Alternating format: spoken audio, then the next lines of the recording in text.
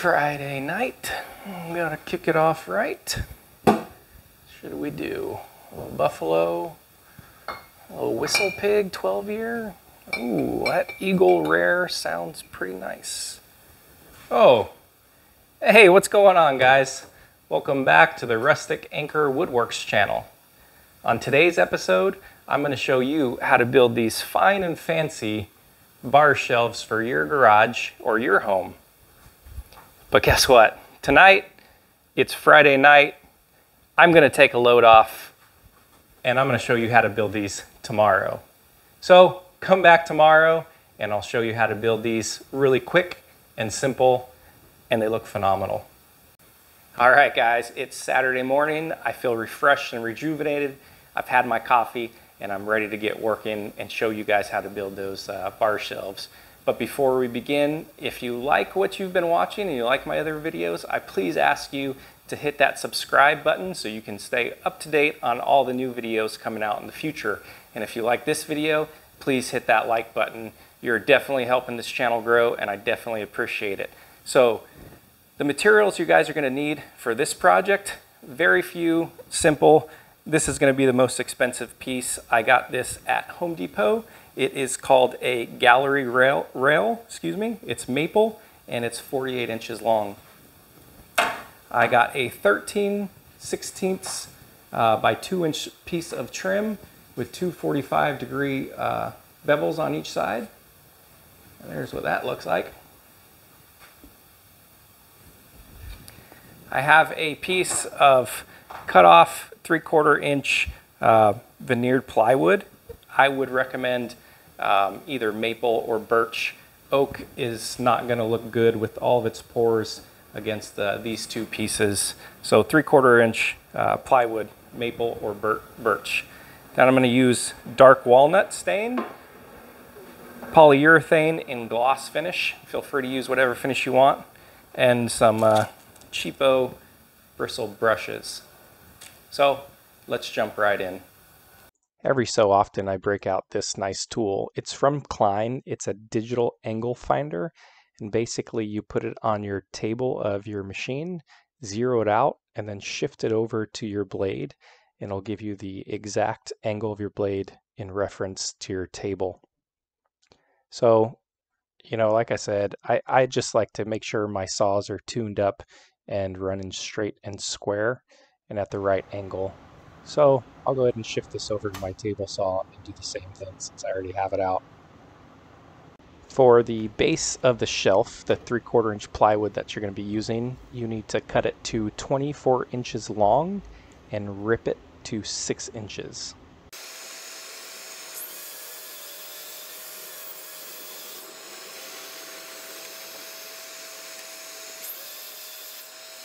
This is my Wen 12-gallon dust collector. I have a 4-inch hose hooked up to a splitter that goes into 1.5 inch hoses. A lot of you guys have asked about it, so I thought I'd throw it in here. I like it. It works. It's really small and compact, and I'm happy with it. So now we're on to ripping that piece of plywood down to 6 inches. So here's where things get a little tricky. When you're doing trim like this, you need to put it upside down on your workpiece and then cut it backwards. So upside down and backwards.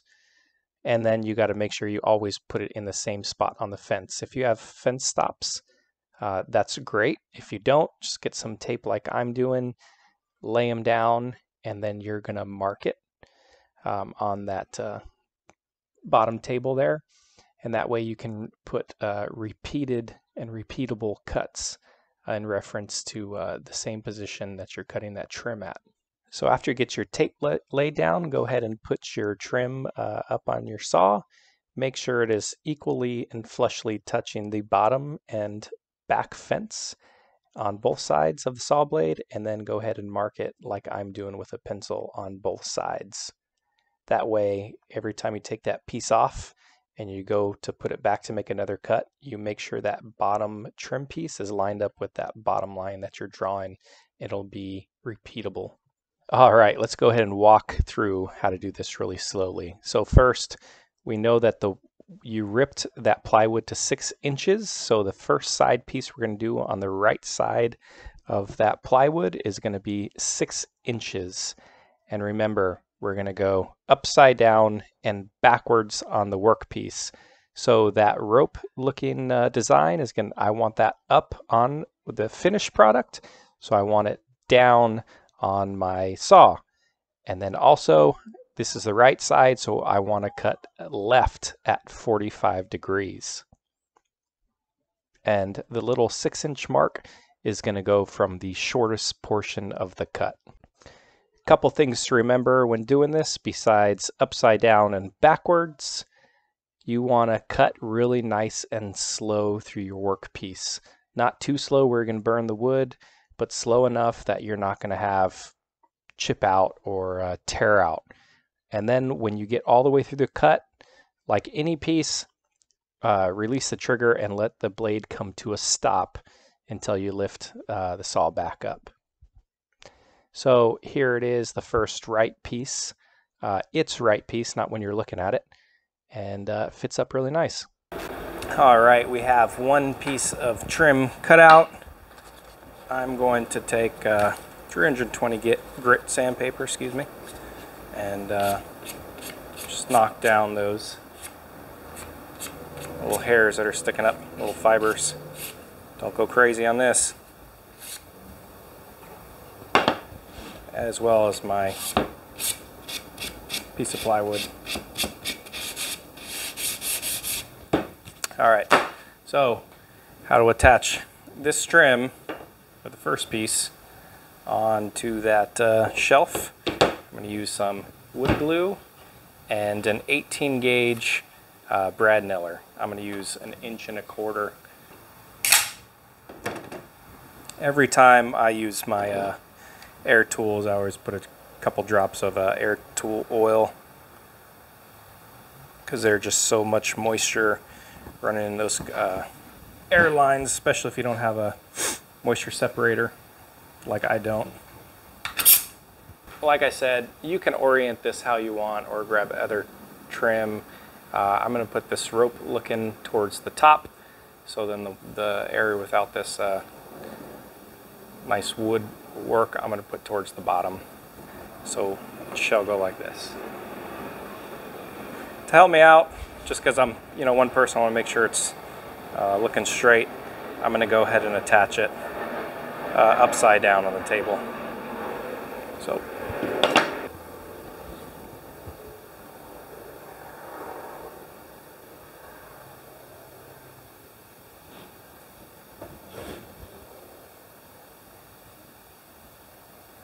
you don't need a crazy lot of glue when you're doing edge glue ups or anything like this. Before you shoot these pieces in, just make sure you line up the back edge, the front edge where the miter is, and the bottom portion of the shelf to the bottom of the trim. Whatever glue you don't get, it is going to highlight with the stain, so make sure you clean it up as good as you can.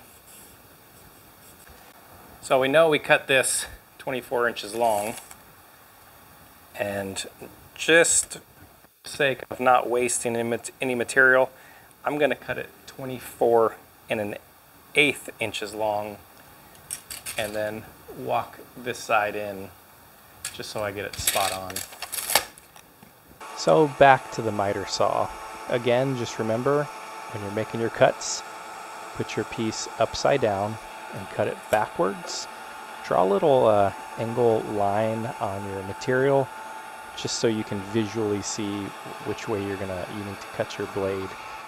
So go ahead and measure out 24 1/8, cut that out, and we'll take it back to our workpiece.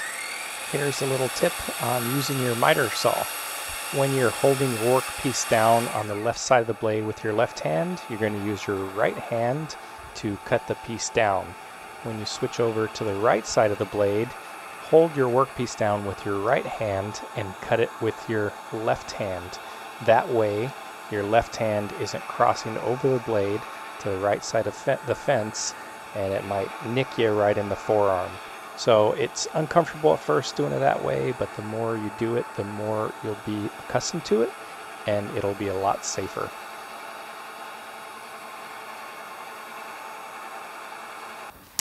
All right, I actually got that one right on the money. So, like I said, just lightly knock off those frayed fibers, and this Diablo blade does a phenomenal job. You really don't get much out of it. Set that off. Some glue on this.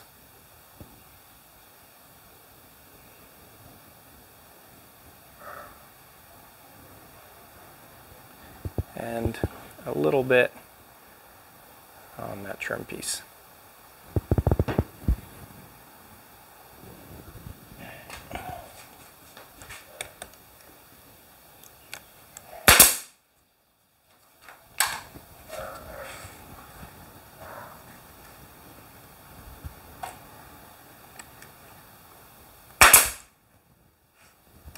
Let's put one right more in the middle. All right, wipe it down, and pretty good tight miter, what did you think? And we're going to fill in all those holes with some putty, but looking really good. I'm going to measure this out, should be 6 inches. I'll go ahead and cut that last piece, bring it back over, and I'll show us shooting it on.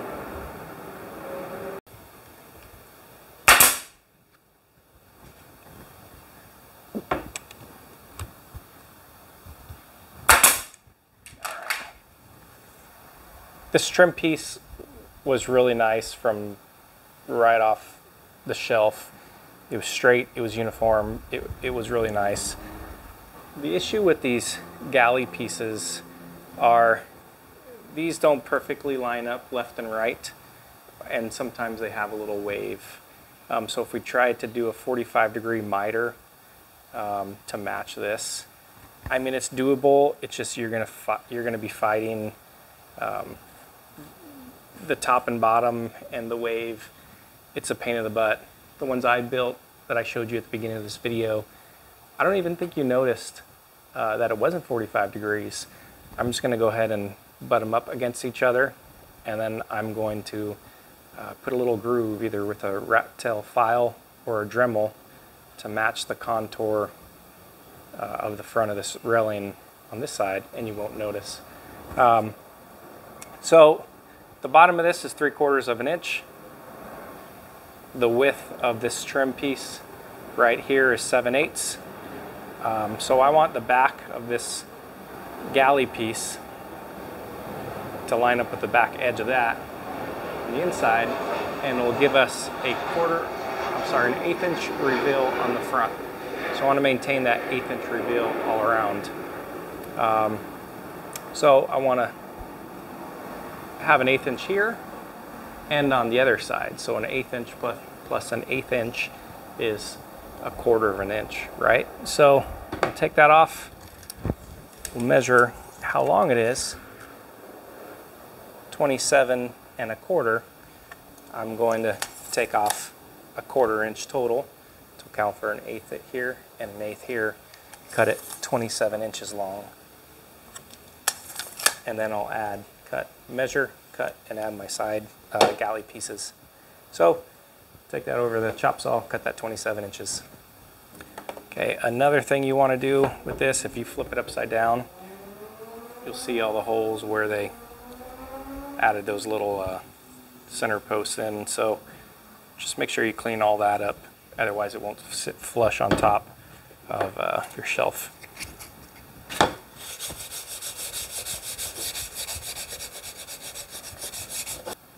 All right, so I'm going to go ahead and flip this over, apply a light coat of glue, center it up, tape it off to hold it in place, and then get my side pieces cut out and attached.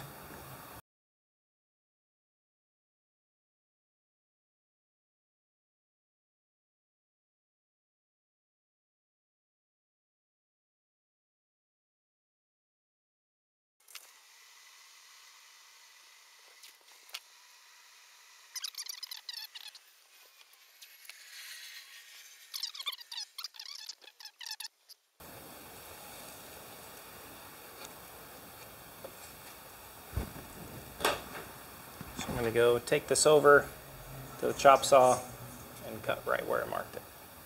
Alright, so I got that piece cut out and I went ahead and lined up and marked the other side. So, same process. Knock the tear out underneath from those holes that it came from. Knock any other tear out. Grab some glue, glue it on, tape it down.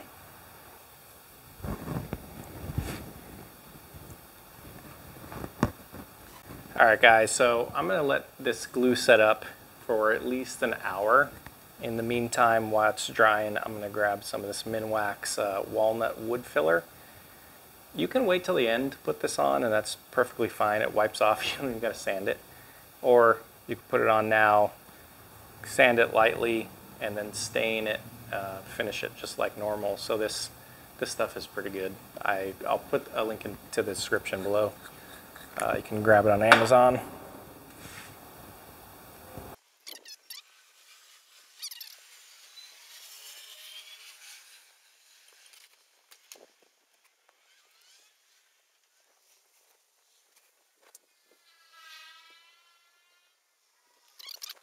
Alright guys, it's been about an hour of this setting up with glue.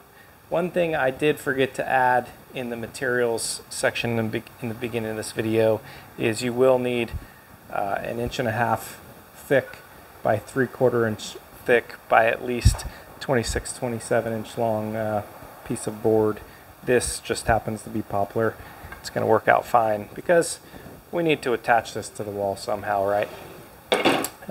So basically you need an 1.5 inch high, because if we get our tape measure and we measure from the top of the shelf to the top of the gallery piece, it will be an 1.5 inch. I know it looks terrible angle, but it's an 1.5 inch. All right, so what we're going to do is we're just going to set that on top. Have your pencil ready.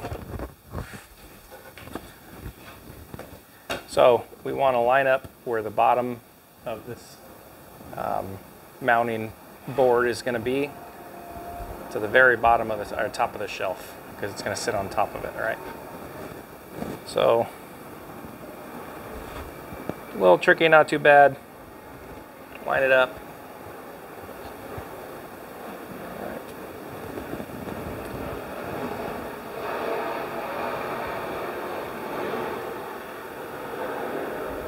All right.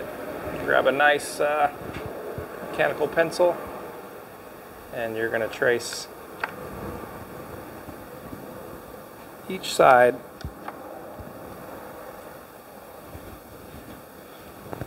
so we're going to cut this out, and then that'll fit in right on top of here. We'll glue it, shoot it up from the bottom with a narrow crown stapler, let that cure, and this is where we're going to mount it. Excuse me, this is where we're going to mount it to the wall. All right. So I'm going to chop this section off with the miter saw. I'll grab my Japanese pull saw, or flush cut saw, I'm sorry, and do these angles, or jigsaw, whatever you have at your disposal. I don't have a jigsaw, otherwise I'd use it. If you don't have one of these, they're awesome, cut super thin. I use them for a ton of different things.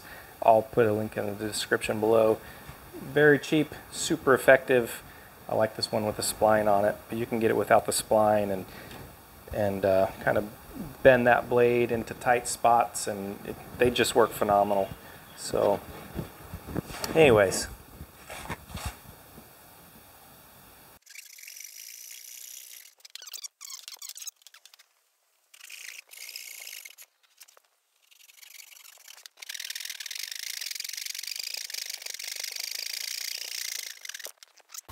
All right, guys, I got my edges cut out. Do a quick test fit. They line up with the top on each side, and they fit really nice. Don't beat yourself up if you have a little gap over here. It's going to be high up. Bottles are going to be covering it. You're not going to see it, so don't beat yourself up if you see a little gap like I have. So I sanded the top as well and the front. So what I'm going to do before I secure this in place, I'm going to put some mounting holes. I'm going to drill some holes for my mounting hardware. But how I'm going to mount this thing, if you haven't seen them, they are just a phenomenal tool to keep in your toolbox. They are called toggle bolts. A lot of companies make them. This one's called Toggler. This one, Hillman. You know, you can get them at the big box store. I think I got one from Lowe's, one from Home Depot. But basically what they do is, you know, like for instance, this is a 3/16 inch screw size. It holds up to 120 pounds in drywall, 620 pounds in block. And you can use them in drywall, plaster, tile, cement block. So they're very versatile and super easy to use. So on these 3/16 ones, you drill a 1/2 inch hole in your material, and then you fold this guy over. You shove that through the hole that you drilled, that 1/2 inch hole, and then push it all the way through, and then pull it back, and it'll sit like a T in there. And then with this little bushing, you slide it all up into your drywall. So that will, that bushing has a hole in it where your hardware is going to go, and it will line up perfectly with this little toggle bolt side of it. So basically, this bushing will slide forward and it'll attach like that. These things are super strong. If you have anything of value that you want to hang up and you need something really robust, check those out, and I'll put them in the description below for you guys. So first thing I'm going to do is throw those things aside, grab a 7/32 drill bit, my drill, and I am going to measure and mark out where my holes are going to be on this supporting bracket. So I'm just going to put 2 of them, so it's 24-inch distance. So let's just say we'll put them at 6 inches. Let's go. Yeah, we'll go 6 inches each side. So you can see I'm putting them at that lower end. So we'll mark 6 inches there. Flip this guy around. Mark 6 inches there. Then I'm going to drop down 3/4 of an inch. That'll get me right where I want that toggle bolt. A little X there on that side. A little X there.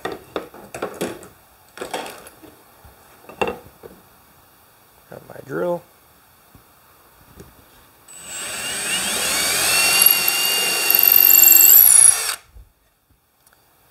Flip it around.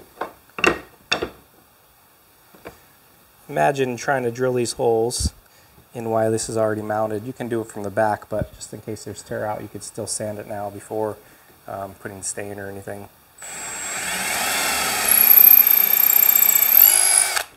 All right, so got that. We'll go ahead and get this. Add some glue on all sides of it except the top.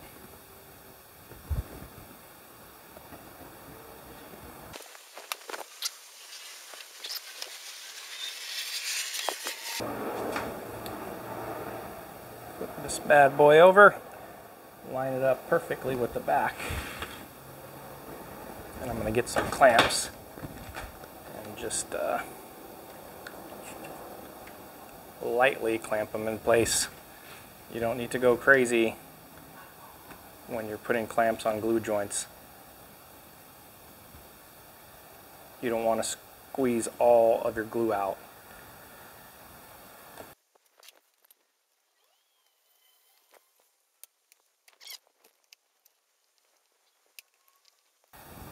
I think I did mention earlier in the video about putting narrow crown staples in it, but you know, I checked my other ones and haven't had any issues, so I'm going to continue with what I've been doing. Next, I'm going to grab my multi-tool with a sanding pad attachment, and I have 120 grit sandpaper on it. And this thing's nice because you could turn it down really slow and get in that gallery railing in between those posts and knock down that wood filler and knock down any high edges. So I'm just going to do that on both corners. All right, now to help contour that front gallery rail where we did just a straight cut instead of a miter, there's two ways to do this. You can either get a rat tail file and just hand file it, or you can get like a carbide burr bit and put it on a drill, and that'll make life really easy. So just take your time, go slow, and do it until you're happy with it.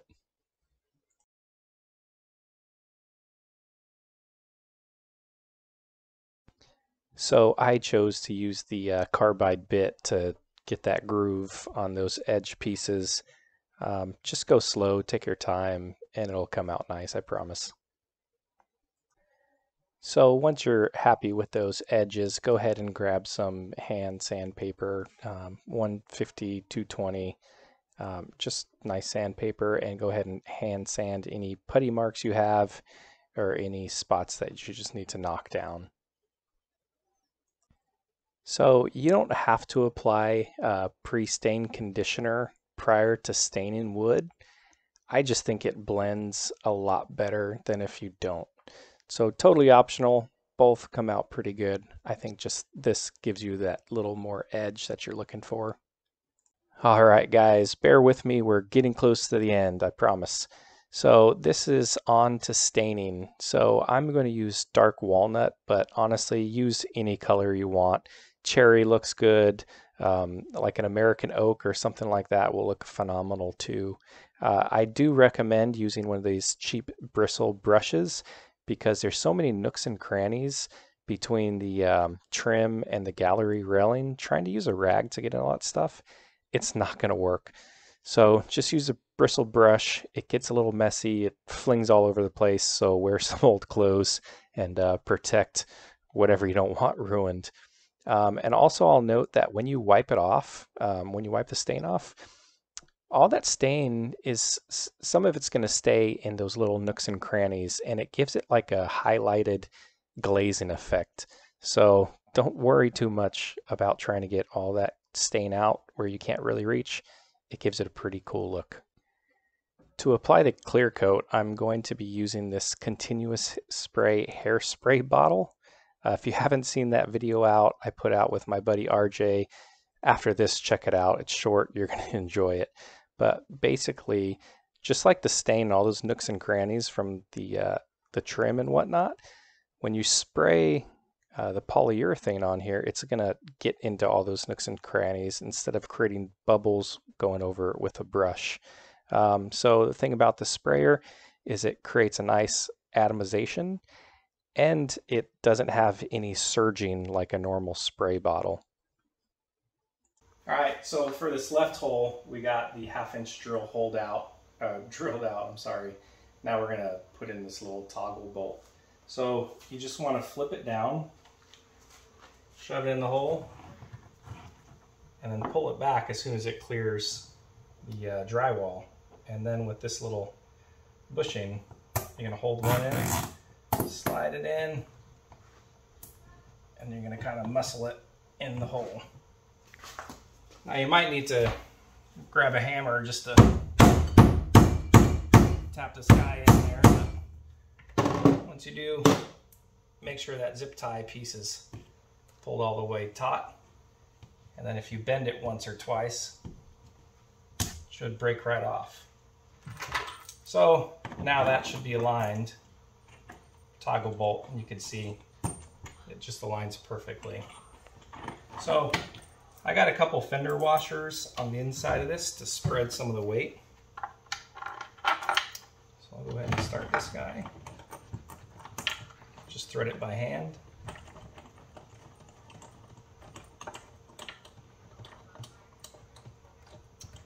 All right, once you got a good amount of threads on there and it's not going anywhere, go ahead, grab your hardware for your other side.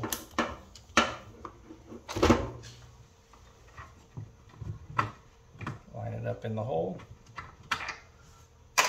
Make sure I get some fender washers on that guy too. All right, so just go ahead and line up your hole with your screw, and we're going to drive that on home. It's nice if you have an extra set of hands to help you with this part.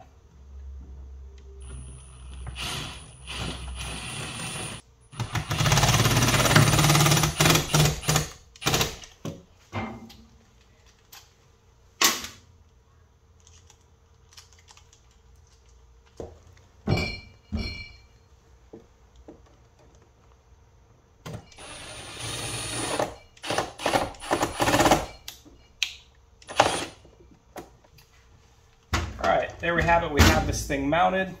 Pull this piece of tape off. So the next thing I'm going to do is put a couple bottles and maybe some glass or something, so stick around. Alright guys, we got this thing all wrapped up and hung up on the wall to match the other two shelves that I built a couple months back. But this project was super simple. It took a total of about 2 hours, and really that was just going back and forth filming it. So I hope you guys can try to knock something like this out. You know, if you want a longer shelf, make it longer. If you want it to stick out further, you know, just change the dimensions a little bit. The concept is exactly the same. So please, if you liked this video, please hit that like button. Do me a favor and subscribe to my channel, and stay tuned for the next video.